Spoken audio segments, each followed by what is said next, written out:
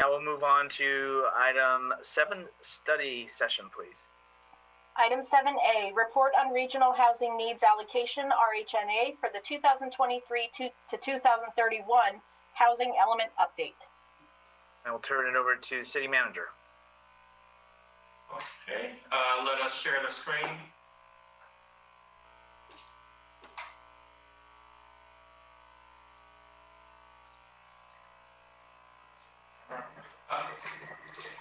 Mayor, council members, members of the public, now we have a regional housing needs allocation presentation that will be delivered by Pamela Wu, our Community and Economic Development Director. And so she will give a presentation, but both her and I are available for comments and questions.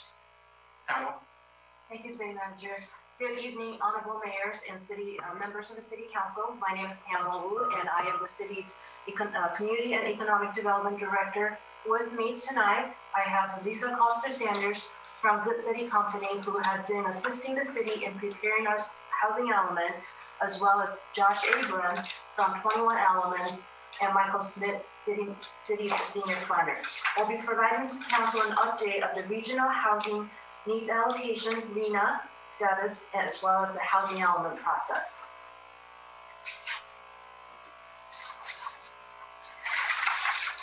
Tonight's agenda will start with a background on the housing elements and why we need to prepare them, what do we do, how does it work, and how does it relate to our current RHNA cycle that we're in right now.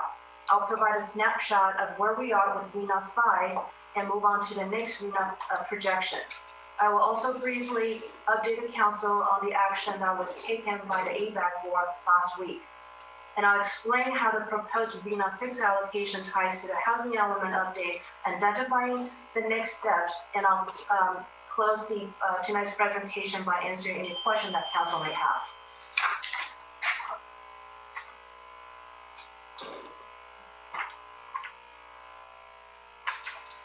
On the background. Since 1929, as mandated by state law, each city and the county are required to accommodate their fair share of regional housing needs through a housing element update. The California Department of Housing Community Development, HCD, determines the overall housing needs and the fair share for each region. In turn, the Association of Bay Area Governments, ABAG, allocates the Bay Area region housing needs to each county and the cities within each county. The RHNA assignment for each jurisdiction is comprised of the 4 following income categories: very low, which is 50% of AMI, low, 80% of AMI, moderate income, 120% AMI, and also above moderate income. The AMI represents the average median income for the San Mateo County. When jurisdictions receive their final RHNA allocation, the implementation is strategized through the housing element process to reconcile these housing production numbers within the housing cycle, within the RHNA cycle. It's worth noting that the current housing element is merely a planning document that sets forth policy and strategy for the city to achieve its RHNA allocation. However, it's up to the private developer to make the final development choices. We're currently within the 2015 to 2023 housing element, the RHNA 5 cycle, which requires 1,155 housing units to be completed by the end of 2022. By the end of 2019, City of San Bruno has completed a total of 168 units.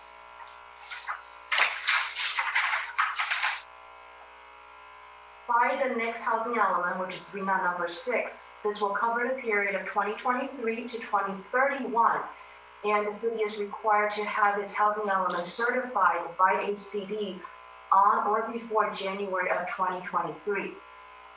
Staff wants to highlight a few state legislation updates that were passed in 2017 and 2018 in response to the state's declaration of a housing crisis.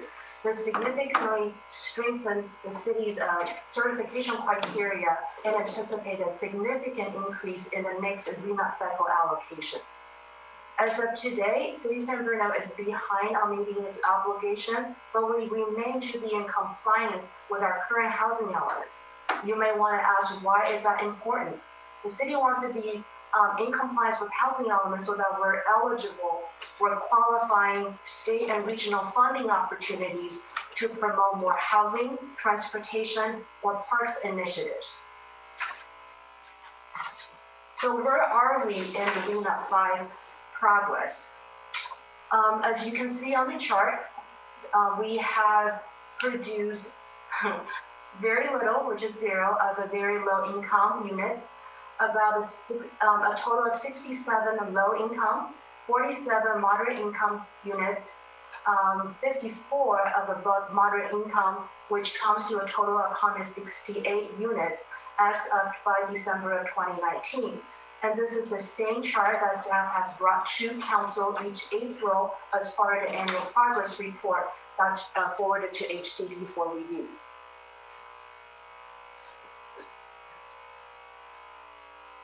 The good news is we have made some progress in 2020. If you remember, City Council approved a large residential project at Mills Park Center, which comprised a total of 427 units in August.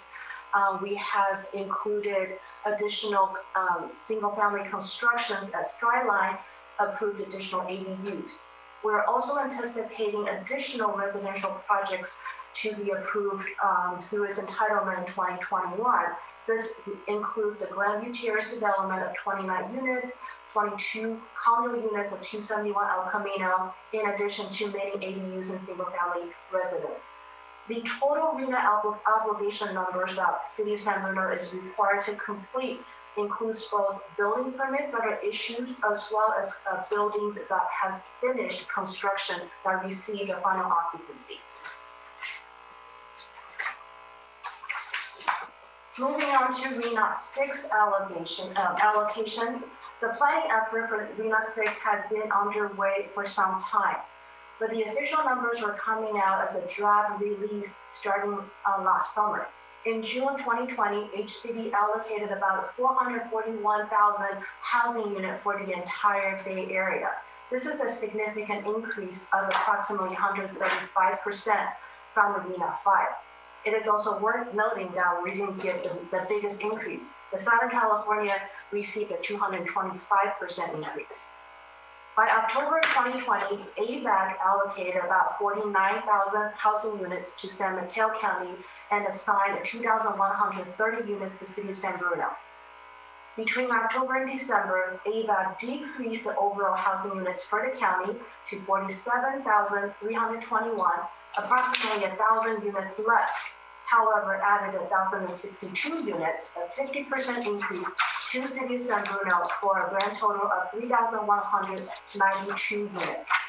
On January 21st, last Thursday, ABAG approved the draft methodology and the final draft of the RENA 6 allocation. With that said, City of San Bruno is required to complete its housing element complying with the RENA 6 allocation of 3,192 units and certified by January 2023.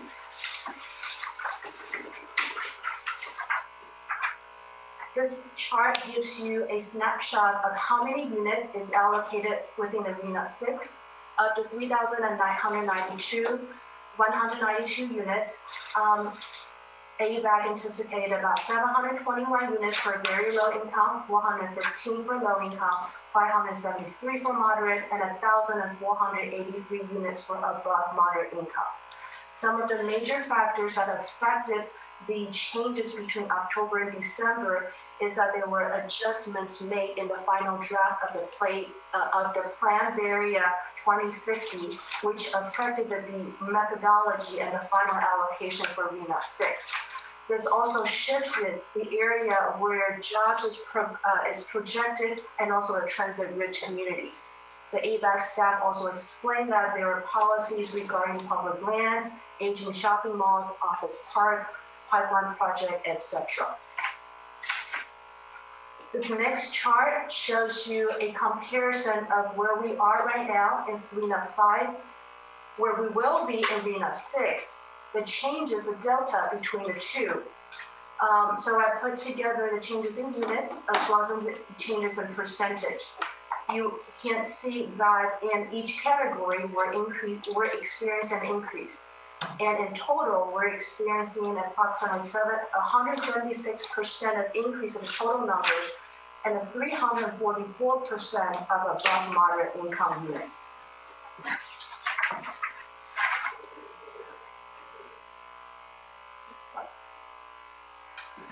Where are we today? Is that the December 18 final draft allocation was released by ABAG. Staff did not receive a notification of the final draft until January 13th. A few days after staff was made aware of the new allocation, we immediately contacted ABAG staff to understand the reason for a dramatic 50% increase. The day after, city manager and city mayor forwarded a reconsideration and objection letter to ABAG asking for the reason of an additional 1,062 units and see if we can ask for a reconsideration of the numbers. Unfortunately, despite our protest, ABAG board approved the proposed methodology and the final draft. That leaves City of San Bruno with a total of 3,192 units. How does that tie into the housing element update process?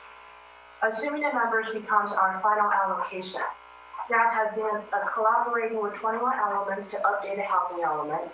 We have done site needs assessment. We're identifying new future sites that can satisfy the new numbers. And we will also be looking at rezoning additional sites, refining the site inventory, and to prepare goals and policy for the new housing element. This is a 2-year planning effort with a target completion date by the end of December 2022, so that HCD can certify our housing element in January 2023. What are the next steps for us? The next steps for the RENA 6 process, as you can see on the chart on the left, it shows that we're somewhere in the middle of this chart in January 2021, where ABAG has approved the final draft of the methodology and the RENA allocation. The next step is for ABAG staff to forward their recommendation to HCD to approve the final allocation. If HCD approves the final allocation, the city will have a chance to make an appeal to the final allocation during summer of this year, before the final allocation is finalized by December of this year.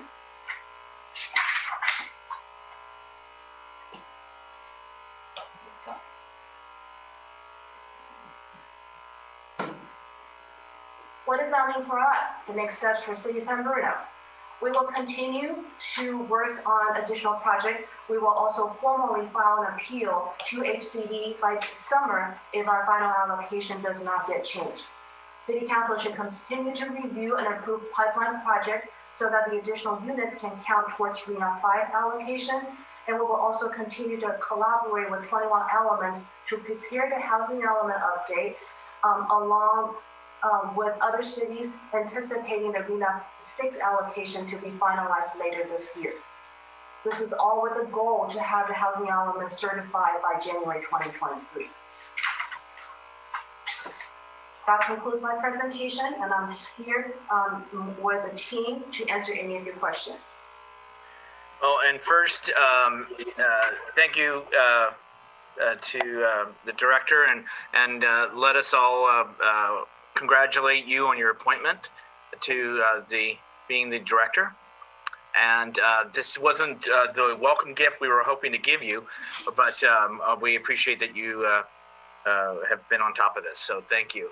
And what I'd like to do is first go to my colleagues and see if we've got any questions, and then we certainly we'll see if anyone from the public does as well.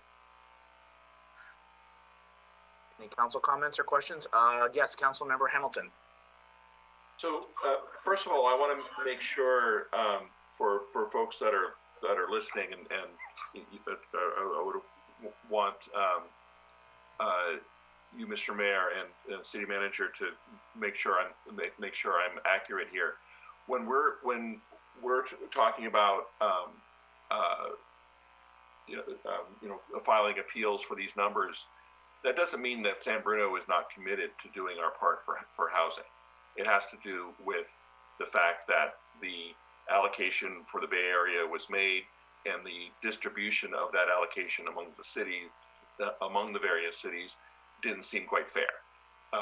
Where some of the cities, their allocation actually went down and ours went up, very, very significantly. Because I think I want to make sure that we send the right message to our residents that we are committed to adding housing and doing our part to solve the housing crisis.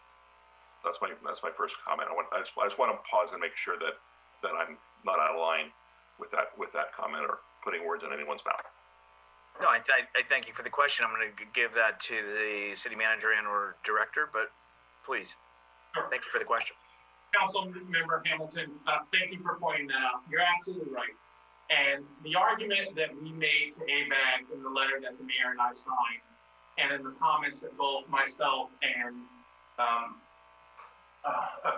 Director Pamela Wu made, were at a high level saying, San Bruno is not a NIMBY community. San Bruno actually upzoned a significant portion of our community through the transit corridors, recognizing that there is a regional housing need and going through a elaborate and intensive community input process to say, we know we need to build more housing.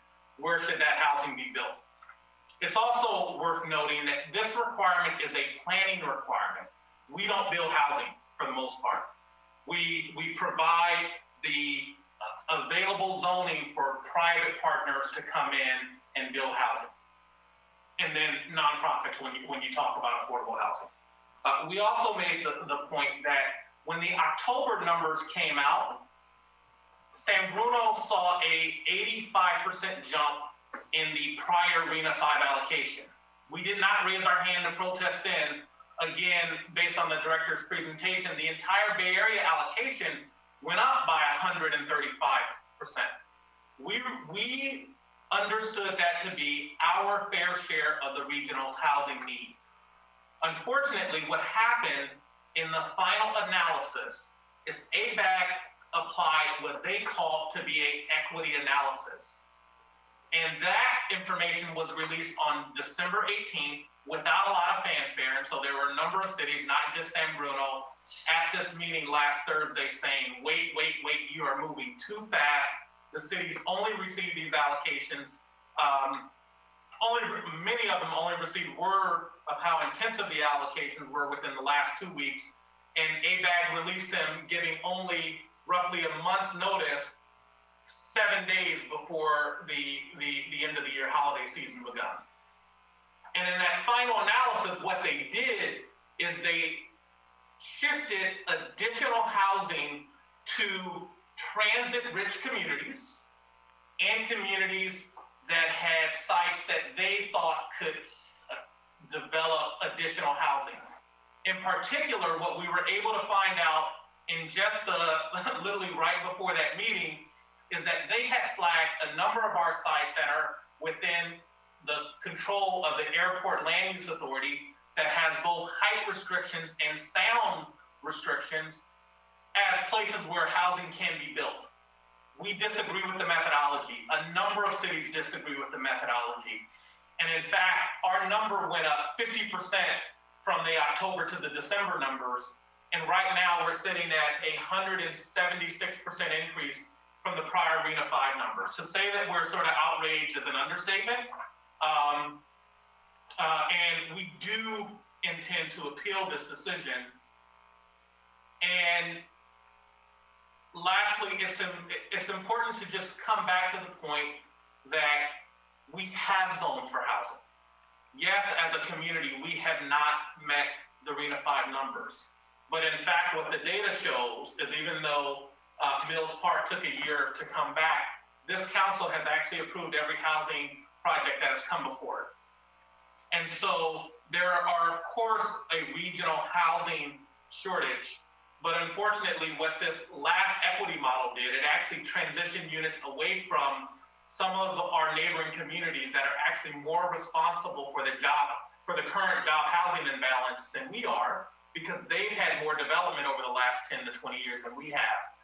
But the ABAG model looked at cities that have high transit. And you look at San Bruno, 101, 280, 380, BART, Caltrain, high capacity bus route by SFO.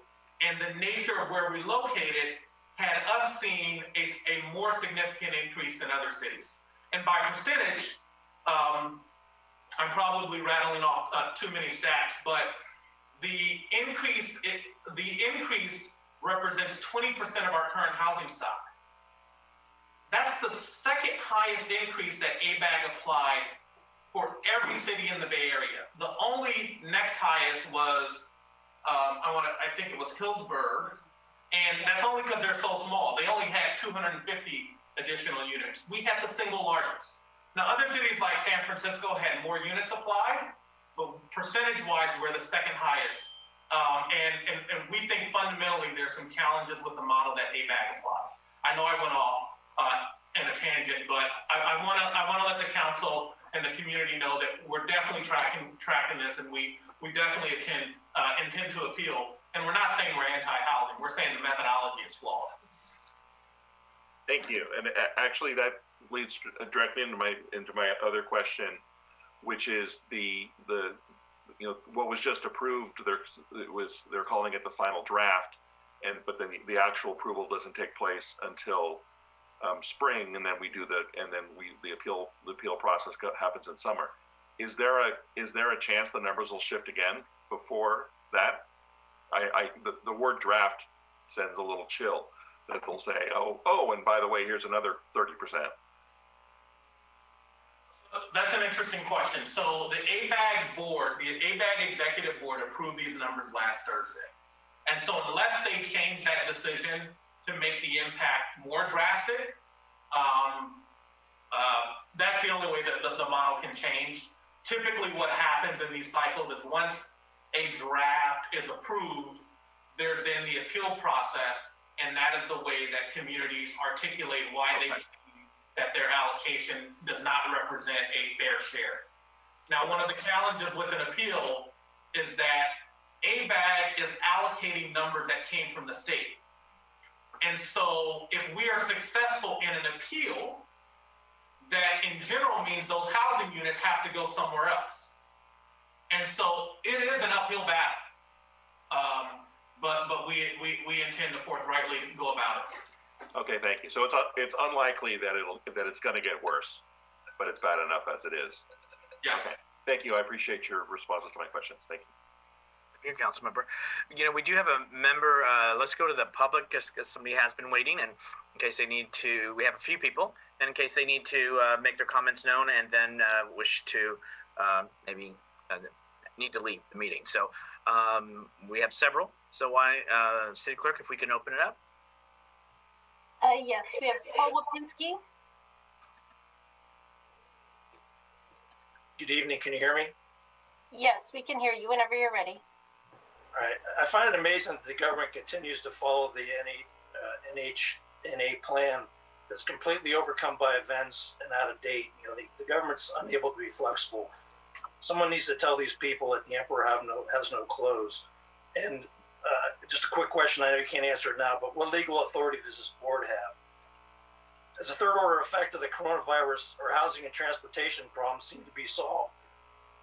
All these companies and people are moving out of the Bay Area. There was a great quote today on SF Gate by John Gardner, the founder and CEO of Kickoff, who said, "What else can God in the world and government come up with to make this place less livable?" Why are people leaving here is because of the commute, the pollution, crime, COVID, and they don't have to work here anymore. They can work from Lake Tahoe. They can work from Ely, Nevada. It doesn't matter. They can all work from home. As far as housing goes, I did a quick survey. If you look at the Aperture and Avalon apartment buildings, they're all looking for renters. If you search for apartments in San Bruno, there's numerous available. Why are they full, or why aren't they full if we have a crisis? San Francisco's had a 35% decrease in rent rates because people are moving away as fast as they can. And after the COVID crisis is over, I doubt people are going to want to return to living in close proximity to each other. Having to bring their own shopping bags and take public transportation. nobody's going to want to commute from here to San Francisco because everybody's leaving. BART director Liz Ames recently said, I don't see how BART survives. The commercial real estate market is pretty bad right now. You can't, it's no longer lucrative with all the requirements, and you can't force a developer to build, and that's why this plan is going to fail. I'm surprised that the Mills Park project's still going forward, because if I was that guy, I'd take my money and run. I just don't think his financial projections are going to be even close to what he thought they would be. And as a side note, what about the Bay Hill YouTube campus? Are they still planning on continuing their project? With all their employees are working from home. We just talked about reducing our water requirements. Now we want to build 3,000 units. How do you square that? What about the green plan everybody talks about and reducing our carbon footprint? And we're going to add 3,000 more units. What if we don't have any open space left? What are they going to do with this plan for the cities that don't have space to build? And then the last thing I got is, what's the cost to the city in terms of infrastructure, police and fire equipment? We're going to buy 2 fire trucks. How many more do we need? How many more fire or police officers and police cars are we going to need? City services required, increase in city services, etc. So, is the city going to blindly follow the path of this insanity, or do we not just live through 2020? Centralized planning doesn't work, and somebody needs to push back and say this is stupid. Thank you. I'm sorry I went over. Okay. Thank you for your comments. Next, please. Jules Brouillet, one moment while I bring you over. Hello. You guys can hear me? Yes, whenever you're ready. Thank you. So, although we are in the middle of a recession, and there are some empty units, these housing prices continue to be sticky, and while people are trying to pay similar rents, incomes are going way down. So this housing crisis has deepened. I'm an essential worker, a school teacher for South City Schools. I have to pay $4,200 monthly for a 3.5-bedroom single-family home, and there was no rent decrease over 2020. 10 years ago, it was at an already ridiculous price of $2,800 monthly, but we're used to overpaying for rent. This is impossible for me to do myself with my teacher's salary. I have to split my home with other professionals. That leaves me with no space to raise a family, and I chose temporarily to forego the family. People, essential workers who are too young and too average income to buy early, essential workers like myself have to choose between being essential workers here and raising those families. What can we do to make housing prices fairer for essential workers? Our RENA numbers are higher because we didn't build nearly enough units. As noted in the report, only 168 of the 1,100 plus units were built in the last 5 years, and the 427 units from the Mills Park will only bring us to half of what's asked for in San Bruno. The 3,200 units allocated in this new projection are our backlog to make housing affordable again here. Some sections of the city are more limited, though not totally precluded from development by the airport land use compatibility plan. But that doesn't mean that our city can't grow this much or more if effort is given to meet the housing allocation rather than contest it. Given how severe the housing crisis is for all but the richest residents and workers, I welcome this more ambitious housing allocation, and you should too. Let us be a leader in housing by showing our neighbors how intelligent housing growth is done. If we do so, we'll have met a better part of our quota for this coming allocation. We'll be in much stronger position to demand our neighboring cities to step up their housing development efforts. If we seek a fair housing allocation, let's rescue San Bruno's affordable housing credibility by actually building affordable and market-rate housing that we promised to but remain behind schedule on. It's ridiculous that we haven't built any low-income housing units. Thank you. Thank you for your comments. Next speaker, please. Alexander Melendrez. Hello, San Bruno City Council and city staff. Alex Melendrez, San Bruno resident. I'm speaking on my own behalf, but I do work at a nonprofit affordable housing organization, so that does give me some sort of insight and understanding on the complex nuances of housing policy, regional planning, existing constraints and opportunities, etc. It's really hard to follow up after Jules's comments. That was my. I'm really proud of my fellow residents' strong comments. I agree with everything he just said. I'm not really sure where to build off of that. We're still 87% behind on our existing RENA numbers. We don't have to rehash that, but we can look forward into our continuing expansive growth for YouTube and how we're seeking other opportunities to grow. I really think we should drop our existing appeal. I don't think that this existing allocation is crazy to think about. When you hear me out, when you're thinking 3,129, it's not a lot when you frame it in the number.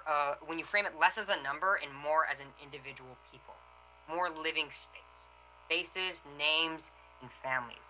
As Jules pointed out prior, we have a massive deficit to make up for, even beyond what our current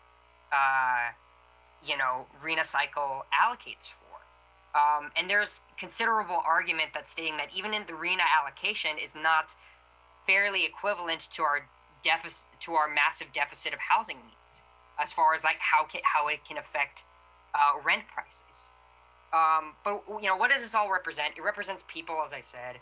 We're planning out for more than a decade, and the housing crisis is now. Look, I know this is daunting, and every city is going to have these similar challenges. Every city is going to have to update their housing elements, rezone for sites, work with their existing specific plans. But with so many communities in this together, there's going to be tools and resources available. It won't be that bad. I would ask that we drop the appeal and we work on getting ahead of our current deployment and work in trying to meet our existing goals. The sooner we can get ahead of it and the more focus that we have on that, the better we can serve our community. Again, these numbers represent faces, names, families, and stories. And also, I hate to do this, I never do this, but COVID axing the housing crisis, that's a myth. Rents may have dropped slightly, but it's still expensive to live here. Single-family homes remain relatively static in their prices. COVID and the housing demand does not apply to in-person jobs. Rents are still high for essential workers, janitors, auto workers, and people who have to show up in person, which, by the way, are disproportionately marginalized communities and communities of color. Thank you. Have a good night. You as well. Thank you for your comments. Next, please. Next is Fong Li. Hello. Can you? Hello? Whenever you're ready. Okay, I'm ready. Hi, my name is Fung Li, and I'm an architect and a resident of San Bruno for the past 3 years. It's really, really hard to be speaking after Jules and Alex because my points align with them as well on the approach we have regarding the RENA numbers. I believe that there's no point in doing the appeal because, like you said, it's going to be an uphill battle. If we reduce the numbers for San Bruno, other cities will have to make up for that numbers. So, might as well get ahead of ourselves, get started on allocating the site, studying, analysis, potential parcels so that we can start working on creating more housings, more affordable housing for all incomes. During my short time here in the Bay Area, we've moved 5 times in 6 years because we struggled to find affordable housing. And we ended up here in San Bruno renting a 2-bedroom apartment with my brother. And we sharing cost by commuting using the BART and the Caltrain. So, like you said, San Bruno, there's a lot of need to have more housing in San Bruno because this is a major region transit hub. So, I believe we all should come together and proceed with plans to meet the RENA numbers as soon as possible. And, even with the COVID that drives a lot of people out of the Bay Area, what about the people that wanted to stay like us? Yes, there may be a little bit of a rent reduction. We got like 5% reduction, but we already pay like 50% of our income for rent. So yeah, now we're paying like what, 45% of our income for rent? I mean, it's not a lot. It doesn't make a big difference. We want to stay here and lead a sustainable life. We don't want to be forced out of the Bay Area like everyone else. So, this is an opportunities for all of us to come together and encourage more affordable housings for everyone in San Bruno. That's all I have to say. So thank you very much, and have a good night. Thank you for your comments. You have a good evening as well. Next speaker, please. Next speaker is Sheila and Bruce. I'm not sure if we'll get Sheila or Bruce, but we'll find out. Hi, this is Sheila. Can you hear me? Yes, whenever you're ready. Okay. Well, I think, having been someone who moved into California when I was about 40 years old, with no children, and I was a professional, and we came to Northern California because my husband is from California, and for him, essentially, it was coming home, from where we were living out of state. I understand the struggles and the concerns I think that I've heard with regard to income levels and housing prices. We too moved here at a time when there was a big dot-com bust. We came from a state where it had been boom town too for years before it went bust.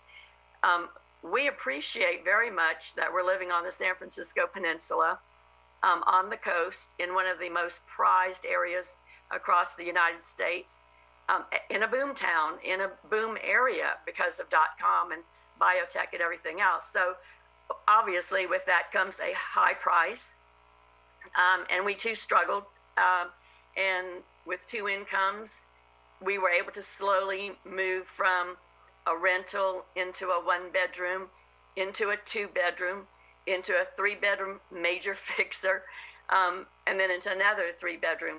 And that, across 30 years, is how we accomplished it.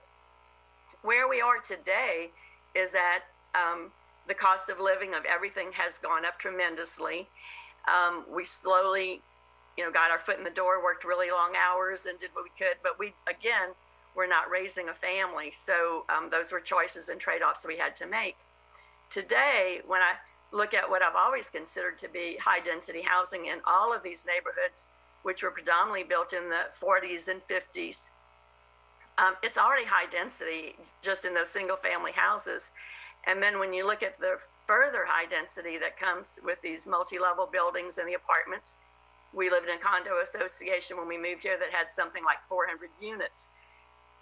I worry about the infrastructure. I worry about the closeness when you consider the pandemics, which will probably continue to come. I worry about people who want the vaccines and there's no supplies.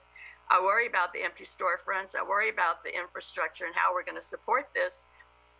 And then the reliance on public transportation, which again puts you in high density situations, which is not good when you're in a pandemic. So it's a complicated issue. I think we should continue with the appeal. I think we need to continue the appeal. We need to factor in, where's the green space? Where are we going to go to exercise? Are we going to have the water to be able to, just drink, and keep ourselves alive? There's serious issues here with these numbers.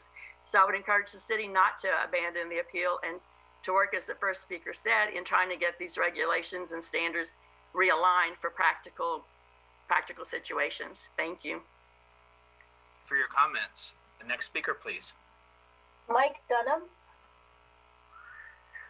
Good evening, Council. My name is Mike Dunham. Thank you for the opportunity to speak tonight. I'm actually a Burlingame resident, but I'm calling in because very much what you guys do in San Bruno affects us, and vice versa. What Burlingame does or does not do will very much affect your residents. So I think it's important we all tackle this housing crisis together.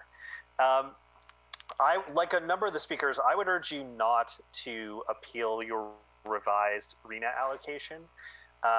Whether you all think it's fair or not, the delays in the approval of the Mills Park project really put San Bruno on the radar of state officials and housing experts looking at cities that seem to be intransigent when it comes to building their fair share of housing.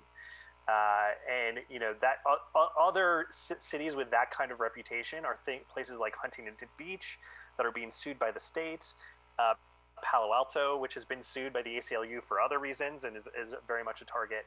I think if you continue to do things like this, like appeal your RENA allocation, it just sends a message to Sacramento that San Bruno is not willing to do its parts, which makes more and more likely that our legislators will in turn strip authority from local cities to be able to make their own decisions about development.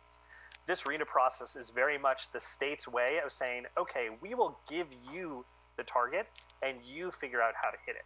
But if the message you're sending back to Sacramento always is, no, the target's too high, the target's too high, the target's too high, I think you'll see legislators lose their patience for this approach and just say, you know what, we are going to take more drastic action. So I'd really caution you to be careful about this. The other reason to not appeal is whether your number is 2,000, 3,000, or 6,000, it's merely a down payment on the amount of housing that we need to build here on the peninsula and that San Bruno needs to build within your own borders. This crisis we are facing is decades in the making. All of these cities on the peninsula really should be building tens of thousands more units each. It's just that in this next 8-year period, you're being forced to zone for at least 3,000. I think that in the long run, the difference between 2,000 or 3,000 really doesn't matter. And I would encourage you all and to direct your staff to spend time coming up with strategies to actually hit these goals, rather than sort of these fruitless appeals that are unlikely to work and will just bring, I think, the ire of the state on your back. I suspect that's not actually what you all truly believe. I think you really do want to tackle this crisis. So I would encourage you to drop the appeal and pivot to how can we zone for as much housing as we need to, do it in sustainable, equitable ways. I think that'd be a much better use of everyone's time. Thank you for your time tonight. Your comments. Next speaker, please. Aros Harmon.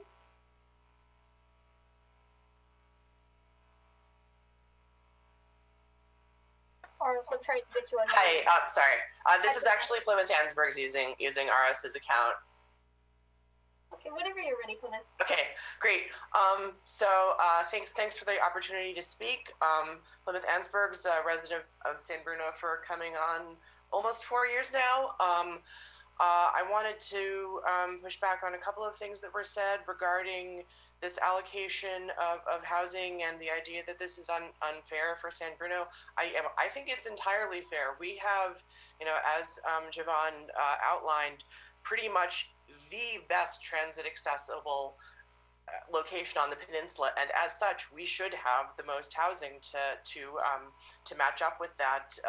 One of the reasons that we moved to San Bruno was because it is such a good location for transit, whether you have a car or fly for work or are taking public transit. The other thing that I wanted to say was, while it is true that people are moving out of California somewhat more than they have in the past, that is not actually reducing the population of California. The population of California is still growing. It's just growing slower than it did before. So we still need a lot of new housing to make up for the deficit of housing that has accumulated over the past several decades. Thank you. Thank you for your comments. Next speaker, please. Next speaker is Nathan Chan. Yes. Hello. My name is Nathan Chan. I'm a resident of Millbrae, your neighbors next door. And I want to my comments are sort of similar to Mike's insofar as like housing is a regional problem, and all of our cities need to act in concert together to solve this. And I wanted to draw a parallel with another issue that I care about deeply, which is climate change. One of the most impactful speakers I've listened to on climate change was Paul Hawken, the editor of the book Drawdown. And he had this interesting idea, which is that, you know, one way of thinking about climate change is like, why is this happening to me? Why is all this environmental disaster happening to me? And he sort of flipped it a little bit. He said, why is this climate change happening for me? I think San Bruno should really look at these new RENA numbers as an opportunity. You've heard from previous speakers the real human cost of the high housing prices in our area, accelerating homelessness, needing to move all the time, paying half your income on rent. This is a real opportunity for San Bruno as a city, its leaders, and leaders across the Bay Area to do something to help people, to bring them into quality housing, to give them the security of being able to live in a place that they can call home. You know, this is kind of like the Paris Accord moment for us. This is the do or die moment. Are we going to bend the emissions curve or not? Are we going to make sure that homelessness in California starts to go down rather than increases year over year, forever and ever? Are we going to be able to bring back the California dream for people who, at all income levels, not just those who are paid high incomes in a booming industry? Really, seriously, I think you need to not appeal this renal allocation. We need to look at this as an opportunity for us to really make a difference, solve a problem that has seemed intractable in California for so long. This is the opportunity bet before you, and I encourage you to seize it. Step up to the challenge. Thank you. Thank you for your comments. I see we have one final speaker, and we'll... Yes, Jordan Grimes. Yes, good evening, council members, honorable mayor. Jordan Grimes with Peninsula for Everyone. I was frankly really disappointed to see this item on the agenda. I commented about this at the ABAG hearing itself, but the reality is that San Bruno more than deserves this increase in its RENA share, and then some. Over the last decade, per longitudinal employer household dynamics census data, San Bruno has added more than 4,500 tech jobs, most of which are highly paid positions at YouTube and other technology and professional services firms. In the same time frame, per HUD, building permits for just 217 new homes were issued. Despite claims to the contrary, these numbers make San Bruno one of the worst offenders of jobs to housing ratios in San Mateo County. I also want to vigorously contest the notion made earlier that cities don't build housing. While this is technically true, cities absolutely set the vast majority of conditions that determine whether or not housing will be built. This isn't just about zoning, but things like parking minimums, permitting timeframes, and the atmosphere of whether or not a city is amenable or friendly to new housing. Certainly, the Mills Park debacle has materially affected the latter point, and the city will need to find a way to recover from that to attract new housing opportunities in the future. Should you choose to dispute these numbers at ABAG, the city should know that unlike past cycles, local advocates will absolutely provide rebuttals and submit our own opposition. All of the above notwithstanding, rather than engage in housing obstructionism, San Bruno should commit to responsibly doing its part to ensure that those who wish to live in your beautiful city are able to do so. Thank you. Thank you for your comment, and I'm showing no other hands raised, so I'm going to bring it back to council and staff. Any questions? And thank you, council, for allowing us to go to the public first. Councilmember Mason. Yeah, so I just wanted to ask, the recent COVID pandemic has, from what I have seen and read and personally am seeing, is that there may be a slowdown in financing of some of these affordable housing projects. And so I appreciate all the calls that came in tonight. My concern is setting a goal that just is practically not possible. And so I wanted to ask City Manager Grogan if on your city manager calls, or Mayor Medina if on the regional committees that you're on, if this fear has been expressed around the actual financing of these affordable housing projects. Sure. Councilmember Mason, why don't I take that? Again, Javon Grogan, City Manager. With regard to affordable housing and other housing projects for that matter, you're absolutely right. There's a shortage of capital right now, and deals that essentially were not inked and funded before COVID-19, a lot of those transactions are actually not occurring. That said, San Bruno has actually been insulated a bit from a depression of interest during COVID-19. In fact, we have seen a sustained interest in San Bruno, both on the commercial and the residential side, largely related to the fact that we have upzoned for more housing along our transit corridor, provided that foundational zoning and regulations. The council and the public will remember that we recently adjusted our parking standards. And because we're at the center of a lot of transit networks. And so a lot of developers are coming into City Hall. They're talking to city staff about sites that they're looking at. And they are certainly viewing COVID-19 as something that is impacting their ability to get capital today.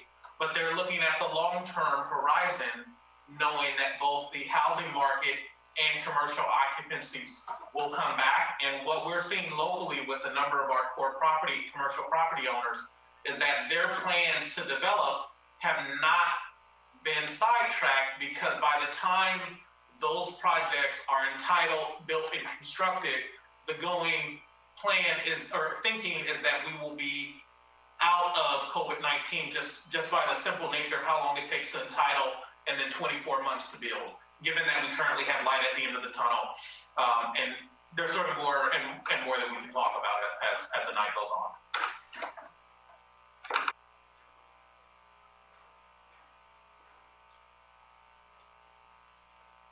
Councilmember Mason, you're muted. Great. Apologies. I heard a number of public speakers tonight that weren't from San Bruno. I do wish more residents had called in so we have a better idea of you know, where the community is, because I think they're all over the spectrum right now. But I wanted to bring up that a number of the callers were not from San Bruno, were from cities that were wealthier and had, I would say, a more stable budget. And the reason I bring that up is because we have a planning department whom we're going to be hiring for planners. We've recently had 3 individuals leave the department. Welcome to Pam, who just became the director. But I think that is a very real, practical situation, and it takes time to build up a department. And so I wanted to hear from the city manager, and I'm sorry, Mayor Medina didn't answer the last question either about the regional boards, because I am curious to hear what other city councils are experiencing. But I also want to just bring up that my other concern is that it doesn't appear that we have had sufficient staffing to move the day-to-day house renovations that we have right now during COVID. And so what is the city planning to do, or what can we do, or how can the council support the city manager to get a strong planning department that is well staffed to pursue this number if we end up with this very high number?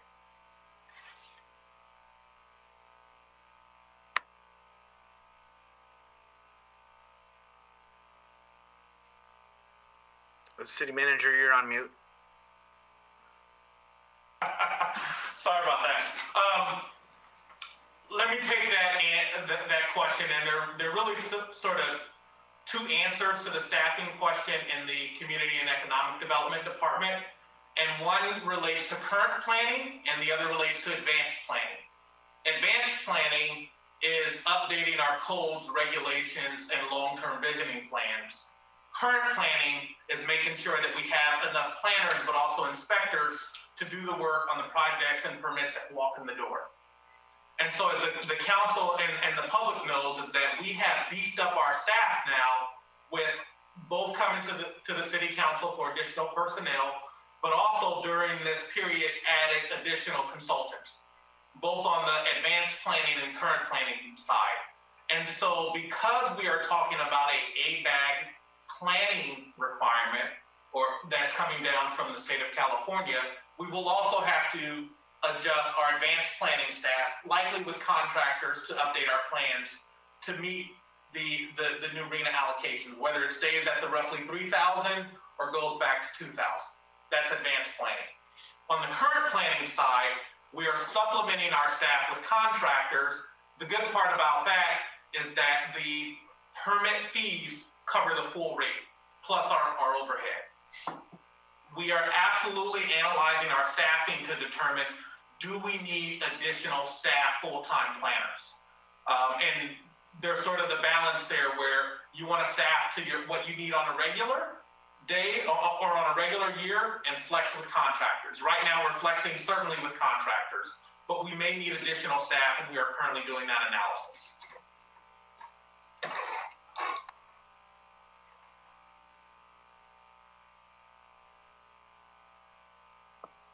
Thank you. Yeah. And then just to the mayor, or even any other council members that have been to regional boards or committees, or what are you hearing from other cities? Without, you don't have to name the cities, but what are you hearing about their RENA requirements? Well, I mean, some of us here serve on HART, which is working together, right? I'm not on that one, or ABAG, and I'm not on that. But some of the regional ones that I'm on, it's about commute or transportation, not specifically that we're talking about RENA numbers that the ones that I serve at. You're just talking about general conversations, and that's different, but we all serve on regional boards. I can say from CCAG, we had the RENA presentation at one of the prior CCAG meetings, and I didn't hear anybody who was happy about the numbers that they were getting handed. And I have to agree. I mean, it's listening to the speakers. I have to say that everybody is right, whether they're pro or against. Everybody's right, and everybody brings some really valid points to the conversation. But at the end of the day, I don't think it's it's not as simple as saying, yeah, let's just take it all on. And it was interesting actually to hear what from the other council members in other cities. Their reasons for not agreeing with the numbers, and I think the biggest impact to us is that we had a number that we were saying, okay, it's a hard target, it's a difficult target to meet, but we can probably do it. And then having that whole formula change again, and then having that number increase by 50%, and some of the speakers brought up some really interesting points about us, contributing to the problem, and that is, it's also something that we should consider, but it doesn't necessarily make it easier for us to accommodate additional growth. So it's a tough one. It's definitely a tough one. I agree. We need to add more housing, but even adding more housing isn't going to fix the income disparity that we have in the Bay Area, and it's getting worse and worse. And adding all of those high-tech jobs makes that situation worse and worse. And so, we have currently zoning for 1,000 more units, but nobody's building them. So, it's not like we're holding up anything right now. We could, probably zone for more. But then there's other impacts. I remember the first project that we approved down at the end of San Mateo Avenue. We took some bold steps with that one and made some concessions on parking, and that was a hard one to sell to the public. And we're seeing the impact. We saw the impact when it was near capacity of how not having that parking made a difference. We weren't able to ever lease out the retail space because there was no parking. And so there's real consequences to doing that. And it's empty now, yeah. I mean, there's nobody in it. So that also speaks to the people that are saying, why are we building more when nobody's taking these units? And there's it seems to be a lot of market rate units. There's definitely not enough below market rate units. But even when we start zoning more, there's no guarantee that anyone's going to want to build those. So it's been a problem that we've been dealing with for a long time, and it's not from a lack of trying. I know that we've been trying to address these issues for a long time. So I appreciate staff's efforts on trying to make sure that whatever we commit to is attainable, realistic, and keeps all of the real constraints that we have to work with. We're built out, and we're every change that we make is going to impact somebody. And I think Mills Park was very illustrative of how how something like this can divide a community if if it's not done right. And we definitely need to think about all of the impacts when should we choose to go down the path of just accepting a larger number. I don't think it's that simple. And then just to add, I think even looking at the map that went to the executive board that I saw, is it accurate? And I'm not, obviously not everything's 100%, but if they're saying yes over here at Tanforan, this is where, because you're golden near the transportation, but at the same time we don't own it, and nobody's coming in to say let's build it. And I think what we also hear, as we are from our community, is, well, housing's great, but it's not affordable. So you can say, and I've heard that criticism, is like, you can bring in 100 units, but I can't afford them, or others can't afford to remain here. So really, how does that help us as a community? But other communities have been having growth and trying to work diligently on that. Not everybody offline loves the RHNA numbers. I just found that ours were more excessive, and yes, there's some commentary saying, hey, you guys need to catch up, and you need to do your part like the rest of the county. But at the same time, I just want to make sure with whatever that number is, that it was assessed correctly and the documents are true and accurate to what it represents.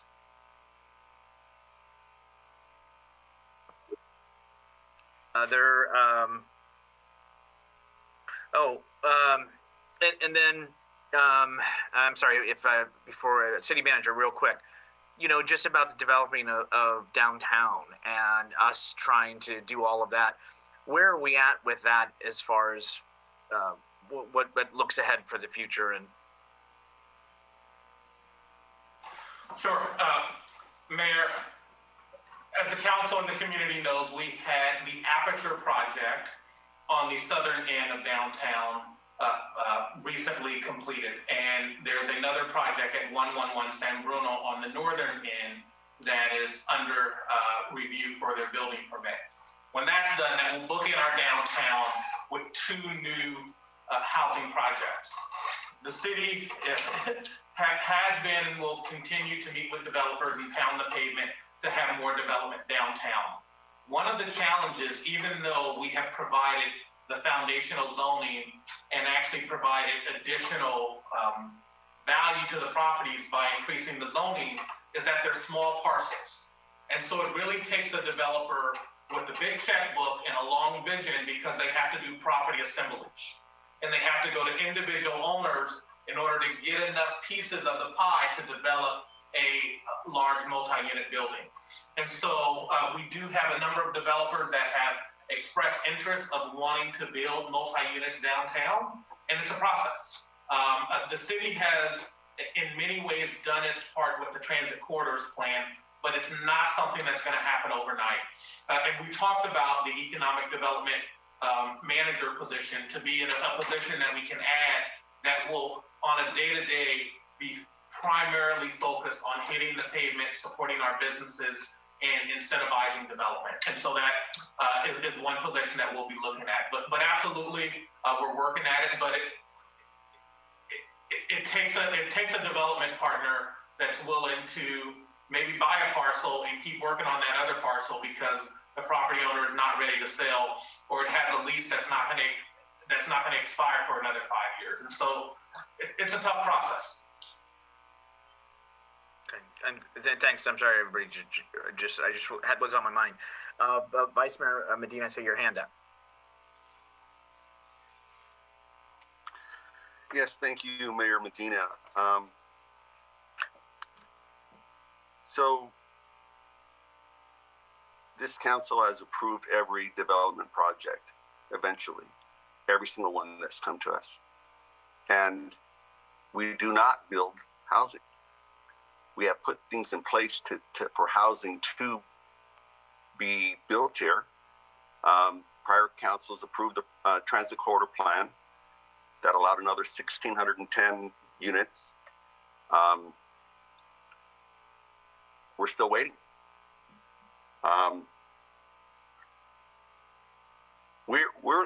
I believe San Bruno is in favor of building affordable housing. It's just that it should be more fair of the numbers. And what's unique about San Bruno then, most of the other cities that these speakers have been talking about, we're in direct path of the airport. We have height limits. We're on our east side of town is in a flood zone. Where are we going to put all this housing? It took schools to close Carl Sandburg School, Ingall, which has been sold for more housing, Crestmore, which is for more housing, at the college at Skyline, they're building more houses. San Bruno doesn't have the space. So my question for our city manager is that we want to have a reasonable number, an achievable number. And it will take additional effort to find where we're going to put this housing, because we'd have to upzone a large portion of the city. And we want something that's achievable, and we are willing to do our part. So what would it take? My question to staff is, what would it take to approach anywhere near these numbers? What would have to happen? So, Councilmember Medina, we have not gone through the detailed several-month process to analyze where zoning could potentially be changed in order to go from the 2,000, which we knew to be in December, to now which we knew in October, to now the 3,000 that came out in December. So that process has not been done. But I think what I hear council articulating, and what staff said, and I'll just repeat it for members of the public, especially the housing advocates, is that the city of San Bruno is not saying we're against housing at any affordability level. We're actually saying we're for housing. What we're saying is that the final methodology that ABAC used provided an additional 1,000 units to San Bruno, taking units away from nearly 14 or 16 other cities in the county. And so we know that there are 20 cities in San Mateo County. And that final analysis, 14 cities either stayed at their level or lost units, and we gained. And one of the analytical points that was used said that we're a transit-rich community and housing should be built in order to lower VMT, vehicle miles traveled. Well, one of the problems with that methodology is if we take on more of the region's housing burden, that means people will live here, but they will still have to travel outside of here to get to where their jobs are. Another way to do it is to actually build the housing where the jobs are and not have communities like us take on more of the region's housing burden, to actually have a truly lower vehicle miles traveled communities. And so it's not that we're against housing. It's unfortunately just that we believe that the methodology that added an additional 1,000 units to San Bruno is incorrect.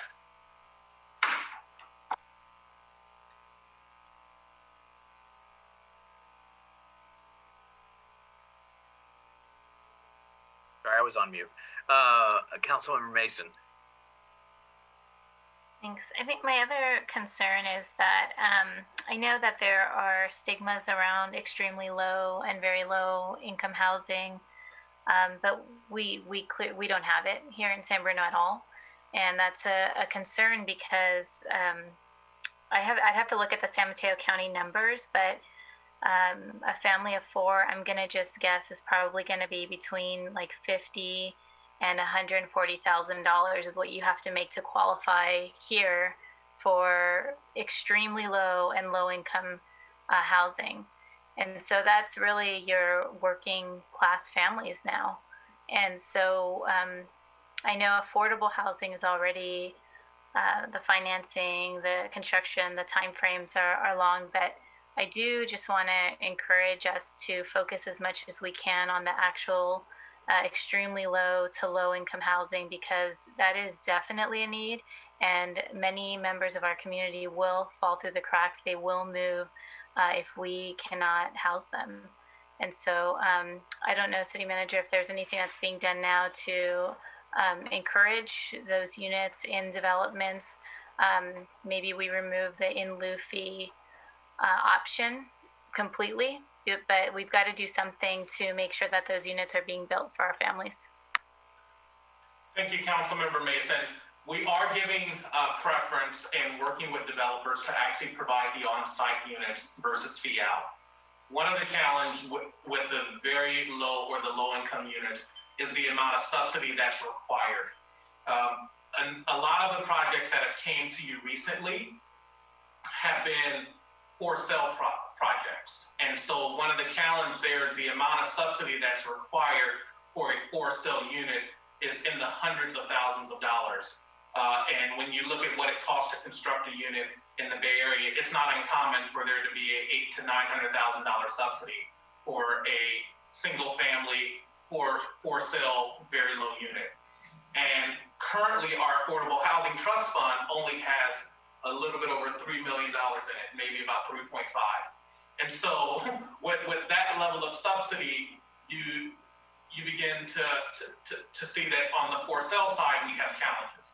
Now, the good news is that as developments are approved and people pay the city's affordable housing in lieu fee, which is separate from the requirement for residential units to actually build housing. But as commercial developments come online and they pay our affordable housing in lieu fee, the city's affordable housing fund grows, and then we can invest in either affordable rental or affordable sale. But it takes having development to raise that local capital to then inject into the market.